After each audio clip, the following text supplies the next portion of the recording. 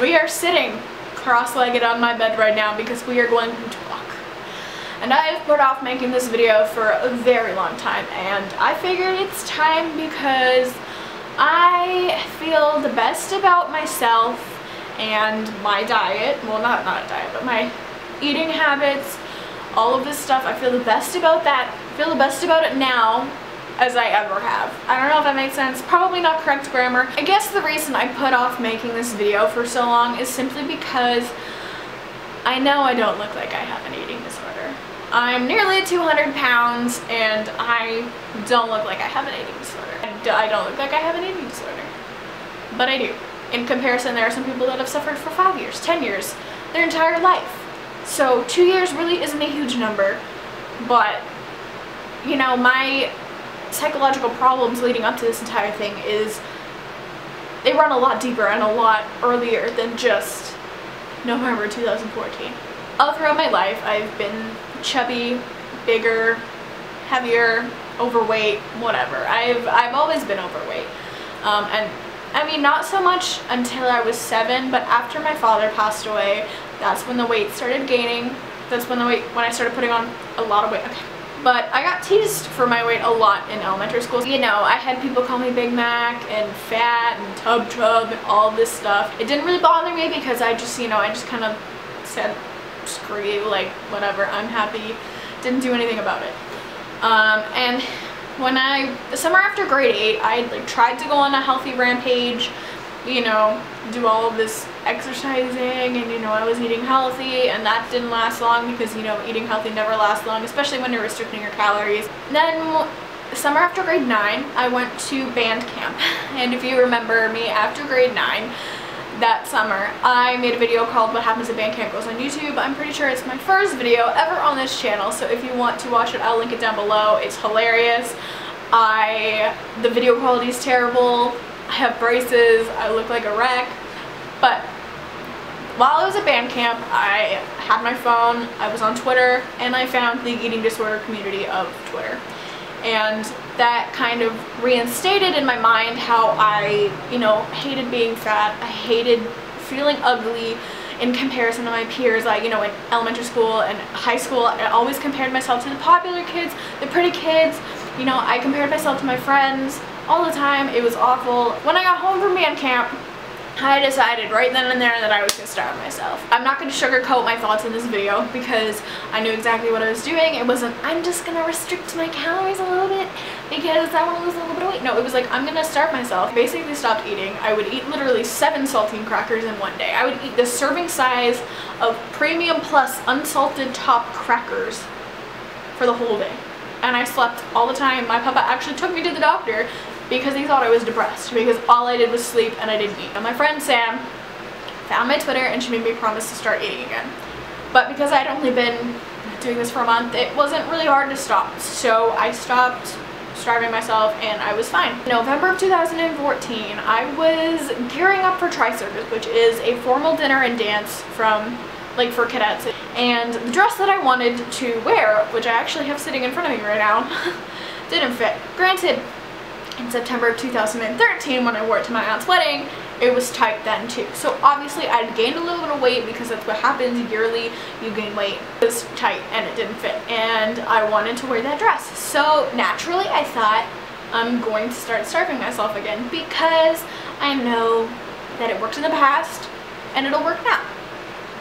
And I started counting my calories and doing water fasts, and eventually it became an obsession. I couldn't go a day without counting my calories. If I ate more than 1,000, I would feel like shit. If I binged, which happens a lot because, you know, the science behind starving yourself, you can only starve yourself for so long before your body is screaming for food, and then you just binge, you eat whatever's in front of you, and then you feel like shit. I didn't really get like serious about this until January of 2015, and in between January and August, I lost 35 pounds. I was miserable. I was completely fucking miserable. You trick yourself into thinking this is what you want because you really want to lose weight, you want to be skinny, you want this. That's not you. That is the eating disorder. That is what it does to you. It's like there's this little voice in the back of your mind telling you you need to lose weight. you need to be skinny, and it becomes uncontrollable. I couldn't go a day without counting my calories. I felt like shit if I ate too much. I felt like shit if I ate over 800 calories, and that's insanely dangerous. Not even, like, you can't survive on 800 calories. I would try my hardest to eat 500 or lower. But in May, I finally told somebody. I told my friends James and Bryce, and they had very opposite reactions, but we're gonna focus on James for a minute. And I know he's probably never gonna see this video, but I am eternally grateful for how he helped me, even though I was a stubborn ass bitch. I was so lucky to have friends like that. So I told James, and basically he was like, you need to get help. Like, this is not something you can fight on your own. And because of who I am, I don't like talking about my problems. I like to think that I can take everything on my own, but there are some things that you can't. And there was actually one night, I was a cadet. This was like annual practice, and I felt like shit. I just mentally and physically, I felt like shit. And during break, he asked me if I was okay, and I said yes. And of course I said yes, because I don't like talking about my problems, especially not in person. I don't like confrontation. I got home that night and I texted him, and I was like, I lied, I'm not fine, I feel like shit. And so he asked if he could call me, and I said yes. And he was like, okay, I'll be like 10 minutes. And 20 minutes rolls around, he's like, sorry it took so long, I can call you now. So he called me, and basically what he told me was why he took so long was because he was searching up treatment options and, you know, counseling facilities in our area, and one of them was actually the one that my papa took me to when he thought I was depressed. And just the fact that I had a friend who took the time, that it was night, you know, we had school the next morning, it had already been a really long ass night of standing for 3 hours, like, to have a friend who took the time to look up options for me to take to get better, because he wanted me to get better, he wanted me to be happy, he cared about, you know, my happiness and everything. That's just incredible. In May, I decided to go vegetarian because I wanted to see if that could help. And so I started trying to eat more and, you know, not weigh myself and feel good about myself and everything like that, and I relapsed 2 weeks after that. Only this time, it wasn't so much like a physical relapse as opposed to a mental relapse, so I was eating a lot. If I ate a lot. So I tried to fast as often as possible. I fasted for 4 days before. And basically the entire summer I was miserable. I was obsessed with weighing myself. I tried to find the lowest calorie options of everything as possible. I drank so much coffee that I think my head would have fallen off. I started to come upon the vegan lifestyle. And I watched Brianna Jackfruitson, whose channel I will link below. She is one of the many vegans who have helped her eating disorder through veganism, and I was just like, this has worked for her and loads of other people, maybe it can work for me. So I tried it.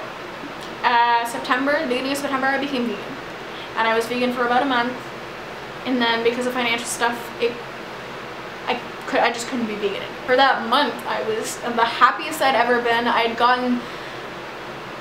I obviously gained initial weight, but after that I went back down to my lowest weight. I didn't go back to eating meat, but I went back to eating dairy and like things with dairy in them. I still avoided direct dairy, but I like ate donuts and shit like that. And even though I was eating those really bad things, you know, the thoughts didn't really, I mean, I had thoughts, but the urges weren't really that strong. And in January, I lost my virginity. That spiked like a mini relapse. I didn't actually go through with it really, but you know, because my body was being exposed in ways that it hadn't been before. I just felt really insecure about my weight, and I noticed like, oh my god, I'm eating so much disgusting stuff, like this is gross. So, you know, those thoughts kind of continued on throughout the next 3 months, and then I went vegan again, and everything was fine. And then I moved here, and it was just, at the time when I first moved, everything was chaotic. You know, it was just a lot easier to eat whatever was there. My mom didn't really have a lot of vegan options in her house because nobody in the house was vegan. I went back to eating animal products, and I went back to feeling like shit about myself. He kind of sparked my most recent relapse. I've always made like side comments about what I ate, and he was like, you shouldn't be eating that, like as an age. Never really made direct comments about my weight or anything like that, but just like the comments about what I was eating was enough to spark a relapse. So I tried fasting. I fasted for the whole, this was Sunday, so a Sunday.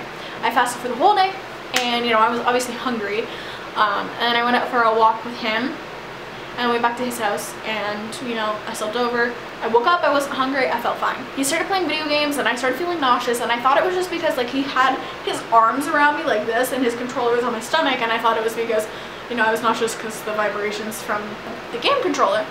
So, you know, whatever. I rolled over and I had a nap. Hopefully, I thought that would help, but yeah.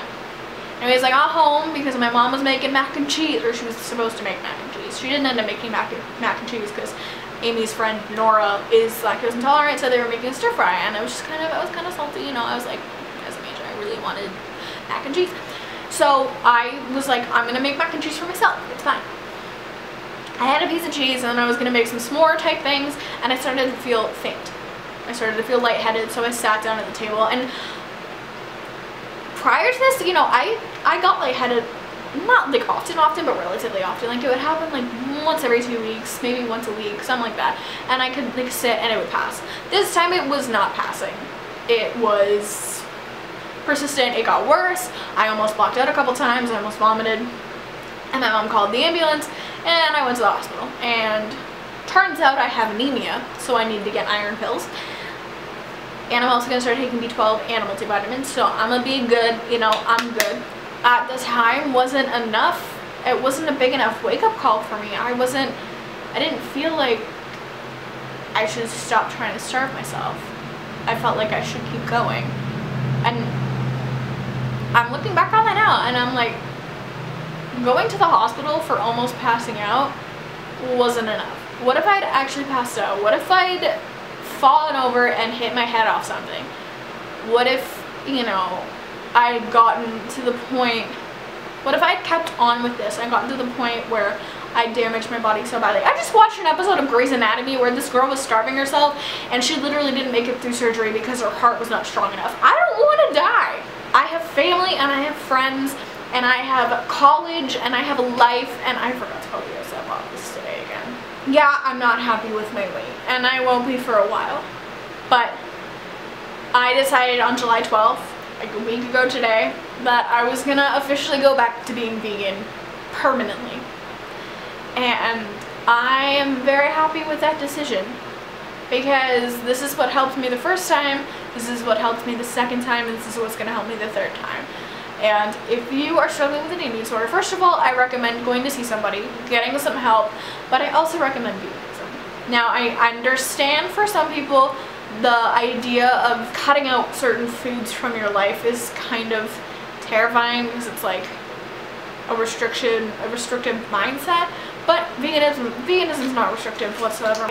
I'm so happy that I've gone back to being vegan because I feel so great all the time. It's amazing, and I recommend it. But first and foremost, if you have an eating disorder, please, please, please talk to somebody. Losing weight and feeling skinny and feeling beautiful, or trying to impress somebody, or trying to impress yourself, or just all of that, it's not worth losing your life, and that's what could happen if you keep going.